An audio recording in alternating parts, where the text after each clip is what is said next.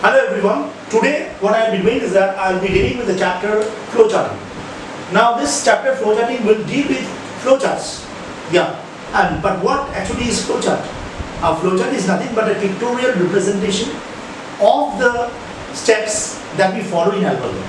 So knowing algorithm is very important. So what is an algorithm?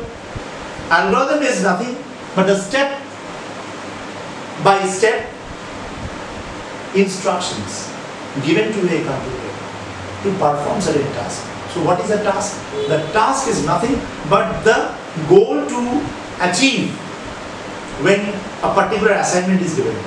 It can be a problem, it can be a program, anything that you are dealing with. And over here there are certain rules. So what are the rules for writing an algorithm? Firstly, you must be putting down the start, you must be starting with the start sentence, start and next statement will be in the new line. That means each statement will be separately written. There must be the numbering of the particular lines. Okay. Then you have the keywords input or the read to read the data.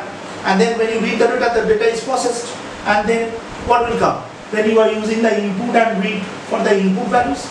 And then for printing, you use the word print, that is a keyword, or write, W-R-I-T-E, to show the output. And at the end, you must be putting stop. This is all about the first algorithm.